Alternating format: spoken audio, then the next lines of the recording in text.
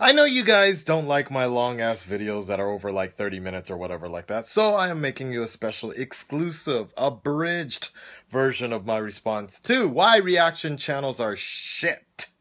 And I'm going to tell you right now my reaction to why reaction channels are still shit.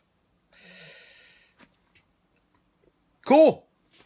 Pretty much, for the most part, he was absolutely right with everything he was saying in his video. And in my longer video, I get into the detailed reasons about that. I make the clarifications as well. There were some things he got mixed up or whatever. And also, I just give advice to upcoming reactors and things like that.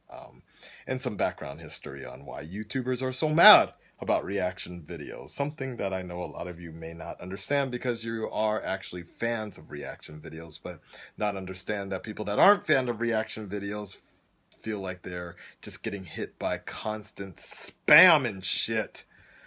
Even when you block fucking channels, reaction channels, even when you block channels for whatever reason, the top tier 2 or whatever, through other ways, you still get advertisements for reactions on shit you don't want to watch. So I understand why somebody would be pissed off about that, because I know there's a lot of people that are reactors that are so pissed off, and understand why the video was made. Anyways, that's my short reaction. I'm fine with the video.